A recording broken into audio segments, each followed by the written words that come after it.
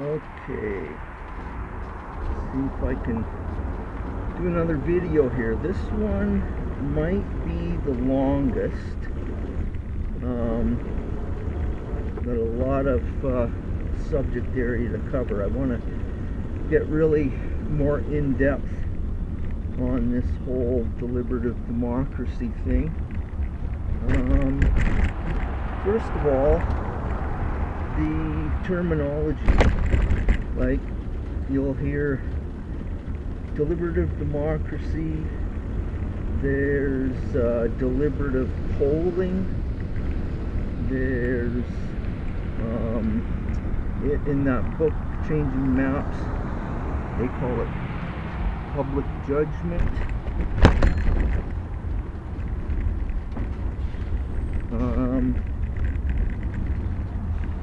There are public policy juries. There's a few different, not quite synonyms, but they're all similar in that they give power back to the citizenry. In most cases, the ultimate yes or no still comes from the politicians, but when you have the citizenry actually deliberating on extremely important matters, well, I'll get into that in a bit. So, books. I'll be talking about another couple of books this time around. If you want to really know more about deliberative democracy, there's only one book that I can think of that's actually still in print, and that's a book by James Fishkin, who more or less invented the deliberative poll, and the name of the book is called Democracy When the People Are Thinking. Really good. And like I say, like Changing Maps is no longer in print. That's why I'm doing this, really, is to try and get it in print again.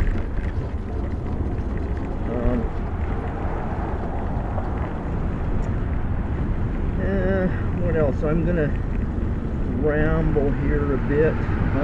Okay, the examples, like actual examples. Two of the best examples from Canada that have happened, you know, in the last 20 years. These were about 15 years ago,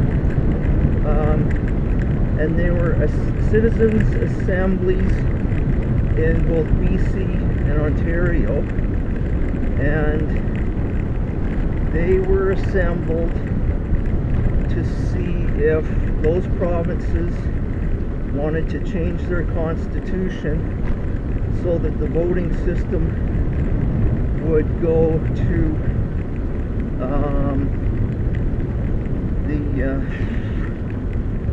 the name escapes me now, I'll put it up there, but getting away from first past the post and going towards proportional representation.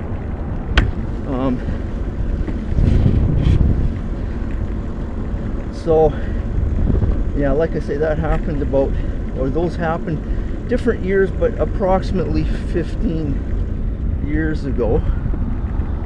And so getting into how they actually functioned, how they were assembled in the first place. Oops.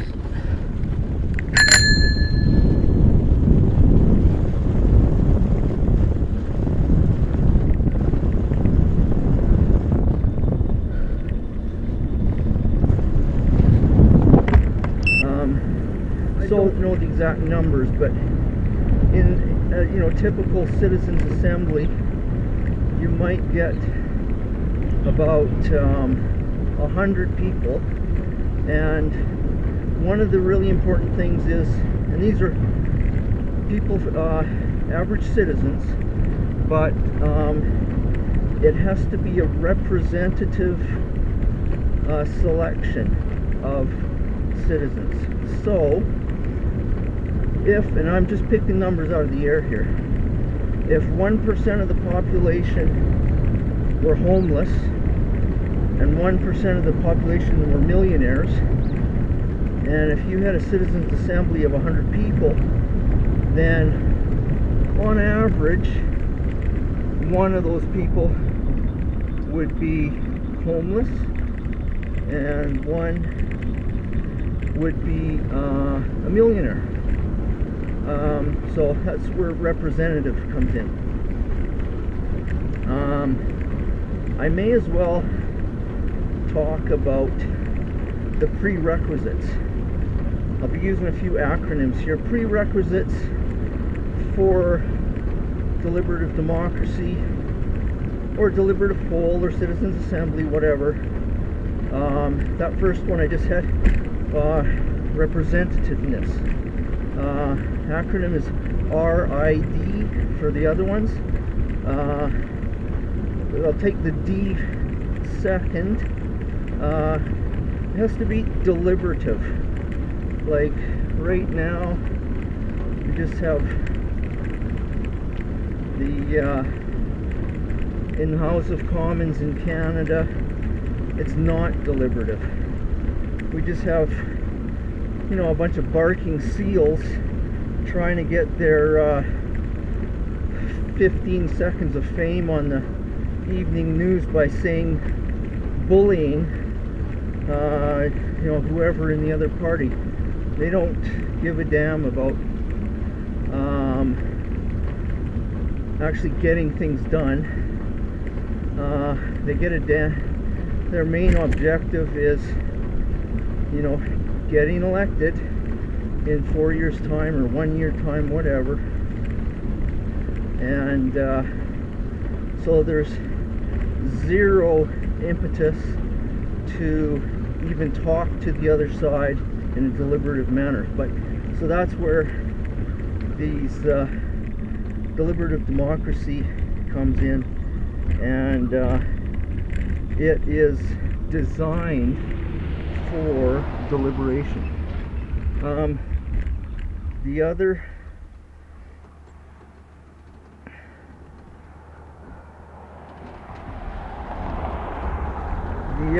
initial in the acronym I is for influence. These things have to have influence on policy. Maybe whatever they come up with will become the policy, or maybe the results will be in a very public manner plunked down on the leader's desk, and they'll be told, you know, here's what the people say, ignore it at your peril. But it has to have influence. And that's why, getting back to the Citizens Assemblies in BC and Ontario, that's the one big flaw, because after they did the Citizens Assemblies, then they just tossed it back to a referendums. And referendums are not deliberative. Referendums are often influenced by big money, special interests, yada yada yada. So you gotta watch out for stuff like that. Let's see now. Second acronym is LET. LET for these are the reasons why deliberative democracy is better than what we have now. Legitimacy, and effectiveness and transparency. Legitimacy, it may only be perceived legitimacy, but perception is often reality in politics. And but you know, if you have a representative body deliberating, that's pretty darn legitimate, and it's a lot more legitimate than the clown show we have now.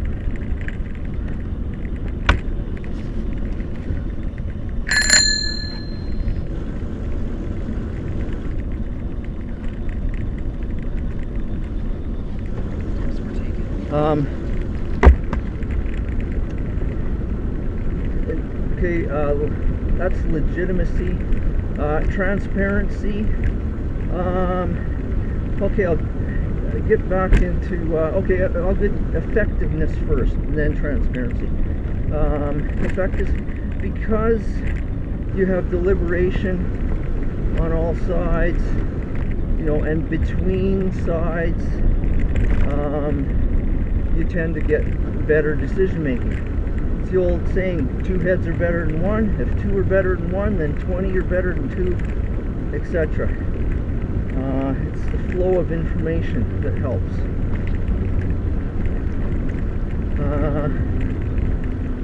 And transparency, in the actual events, like on an assembly, a citizens assembly, you know, you'll have, say, 100 people in some big auditorium or conference center, and most of it will be transparent.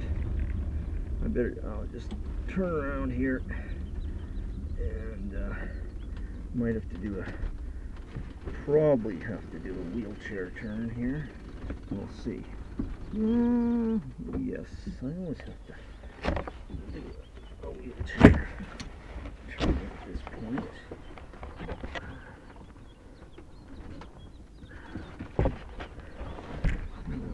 Okay. Terrible turning radius on this thing. It's worse than my Miata, literally. But can't be helped. I won't get into the technology and pros and cons of that right now.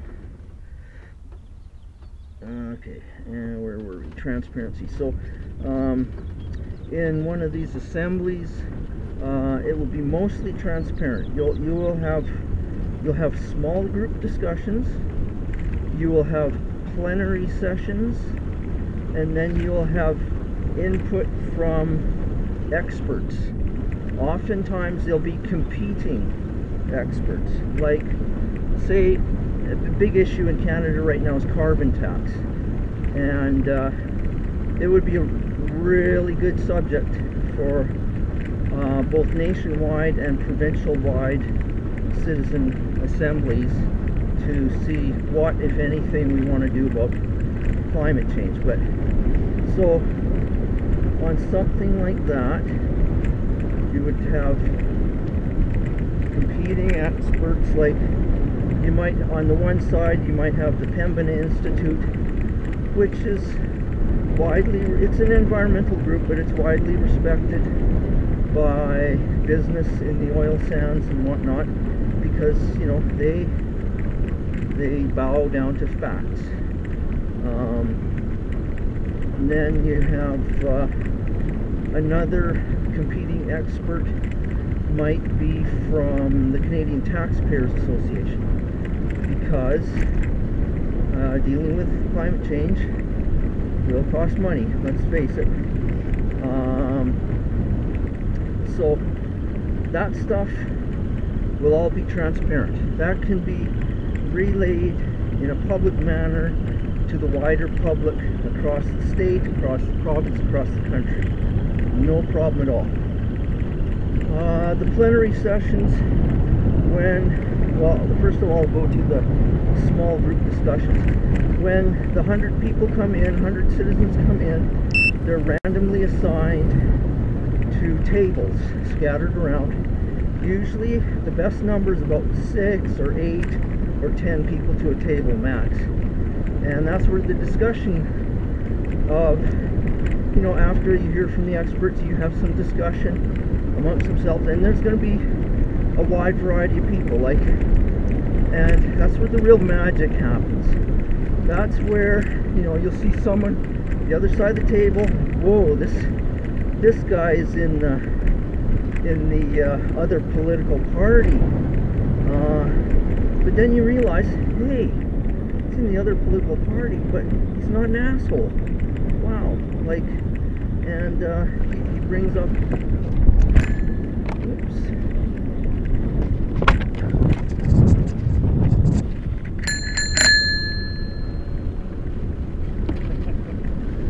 He brings up some good points. I forgot to button up here with my Velcro. Let's do that first. So, yeah, these small group discussions, that's where the deliberation happens. That's where the magic happens. That's what is missing in our current system of politics. And then are the plenary sessions when, you know, in the small group discussions, there will be, again, someone randomly assigned to be a chairperson so that no one is hogging all the time in the small groups. And there will also be someone randomly assigned to be secretary to take down notes. And so at plenary sessions, each of the chair people, one at a time, will give the results or the discussion from the small groups and feed it to the wider body.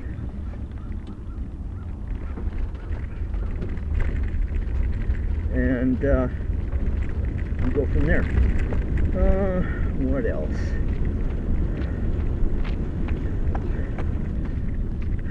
No. I'm gonna look at my note. I got some crib sheets here, and